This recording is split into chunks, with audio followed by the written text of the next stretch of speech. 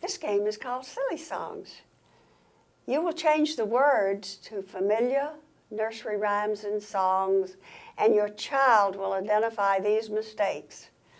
This will develop her skill of paying attention to differences between what she expects to hear and what she actually hears. On our website are several examples of nursery rhymes with different kinds of mistakes added. Start with a familiar rhyme and use the correct words so your child knows what the words should be. And then you will say the altered version. Let's give it a try.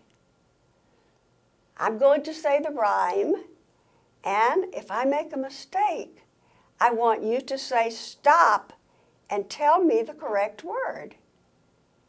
Listen. I'm a little teapot, short and stout.